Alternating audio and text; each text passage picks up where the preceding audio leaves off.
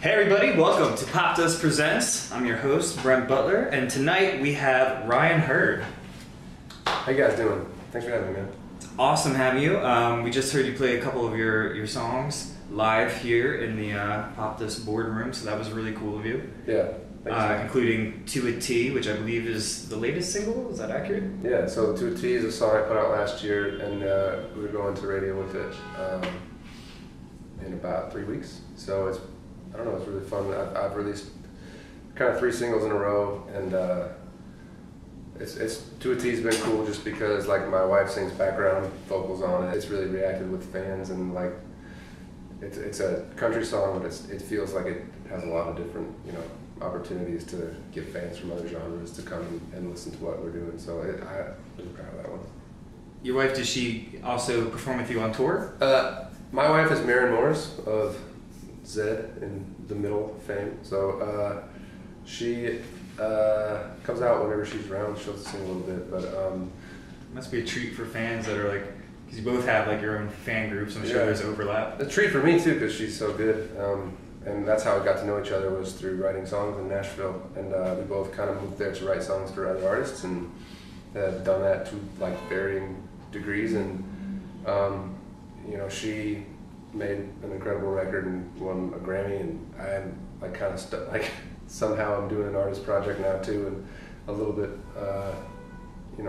it's been really cool to like get to still create with her. And but yeah, To a T's like. It's just really fun whenever she puts her vocal on something, because she's incredible, but also like it always just kind of reminds me of the way we got together. So that's really cool.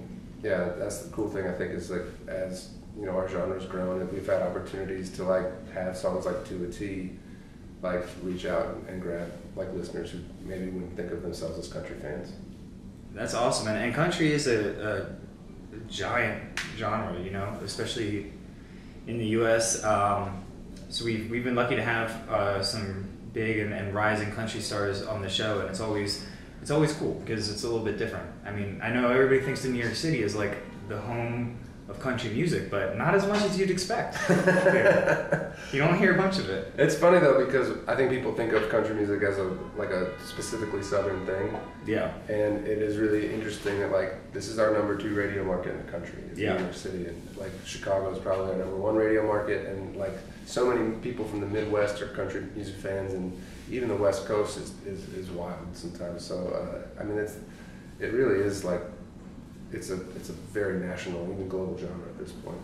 Yeah, I was gonna say even like in California and stuff. You said you're hitting radio with the new single. Are there any plans coming up or any tours? I know that you just sold out a lot of dates recently. New York City, LA, and Chicago, I think, sold out. Are you doing more touring or?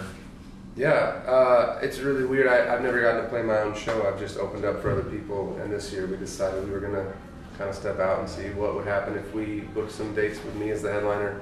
And so we booked some really fun clubs. We did Troubadour in LA and Bowery Ballroom here, and Joe's on Weed in Chicago, and then Exit In, which is like our probably most historic rock club.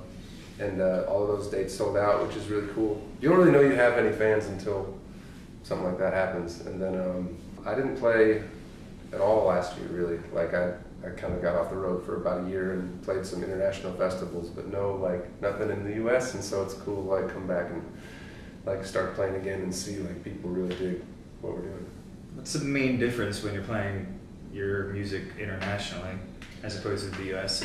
other than the language that the people speak?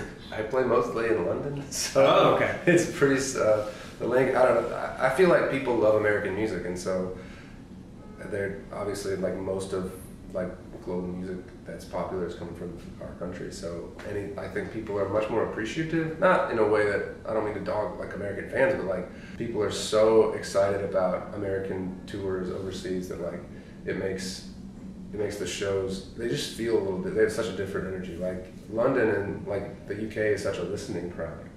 Interesting. It's not quite as rowdy. And then like I know that people say that like Australia is probably the rowdiest crowd you'll ever have. So for like what we do, and it's just, I think people just really do get really excited about artists from any genre in America coming to touring overseas. I feel like Australia would have a good country crowd. That place is. That's what they said. Yeah, it's just massive. I've never been. No. But someday. I was using that as an example to which I have no first-hand knowledge. Ah. So. Well, Australia, if you're watching, and I know you are. I'm saying nice things. I don't know. Maybe I'll go down there someday. And you can figure out if his theory on rowdiness is correct. I like that. That was probably a terrible. By the way, I've never done that. By the way, I've never been to Australia. We should probably talk more about it.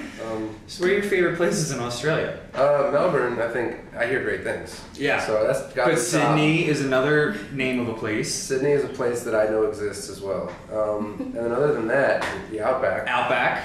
Excellent steakhouse. Excellent steakhouse. Their cuisine, exotic and delectable. They have a different kind of onion down there. The blooming onion. Blooming onion. It's delicious. Yes. So I've had that. And is that different than the Awesome Blossom? That's Chili's. Yeah. Awesome Blossom has. That's from the other part of the Outback. That's from Chile. Chile. Yes. The Chilean blossom. Yes. Chilean onion. The onion dish. Oh man. Is Awesome Blossom also onion?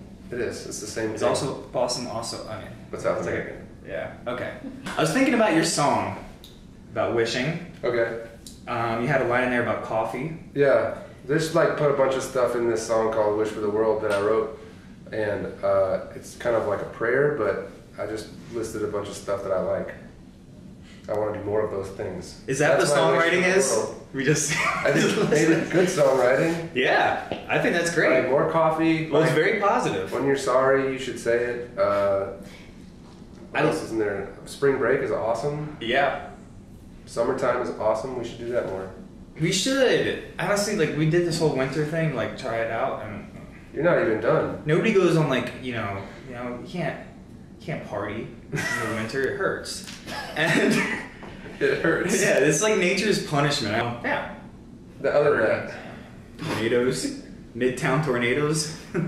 This when tourists run in circles around you really quick, get sucked up. Midtown tornadoes, man. I got nothing. No, I like that song though because a lot of these things are very relatable, just things that you really like. And when you're talking about like "Wish for the World," I almost start thinking about like a John Lennon's like "Imagine" or something, which is a lot loftier, big ideas. And you're like, I would just like some more coffee. Yeah. And I like it when my TV shows come on that are good. Sure. Would you ever want to be on a TV show? I don't think so, man. That looks like a lot of work. We have to shoot like music videos every once in a while, and like I always think about like when I'm like filming those, like what would it be like to do this for like 18 hours a day? Yeah, it is intense. It just would be like, man, I think it's just too slow moving, like setups and all the stuff. Even this small set, we've been literally 48 hours. Very slow moving set. It's ridiculous. Yeah. And this is painful for me. Like the experience is just nauseating. I don't know if you feel that, but it's the worst. I'm not having any fun. You're right. I feel like I'm being stabbed all over my face. Yeah, with a ski pole. Yeah, with a ski pole. What is a message for the fans out there, or people that are maybe just discovering you now? From this? I have nothing. That was a really fun time hanging with you, though. It's super fun. Thank you for letting me come on your show. Thank you for being here. Is there a release coming up that maybe they should know about, or? Well, we're just putting more tour dates out in the next couple weeks, and so look out for those. You can see them on my website, ryanhurd.com, or on Instagram at ryanhurd. So all those things are I'm looking forward to. Awesome. Well, thank you so much for being here on Popdust. Everybody watching, please check out Ryan Hurd. Subscribe to us. Click your notifications bell and tweet us more questions for Ryan. Thanks.